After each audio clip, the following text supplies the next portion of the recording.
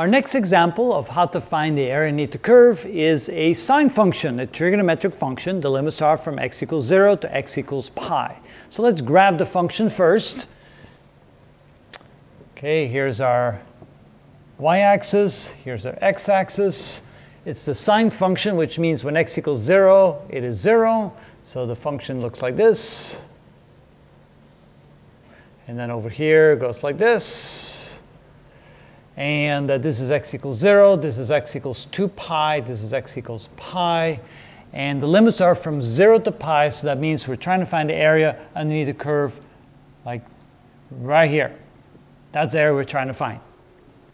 Okay, how do we do that? Well, we say that the area is equal to the definite integral from x equals 0 to x equals pi of the sine of x dx.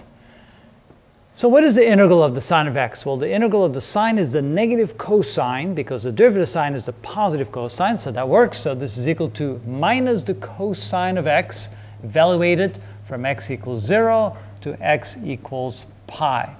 Okay, when we do that, we plug in the upper limit, so we have minus the cosine of pi minus the cosine of 0.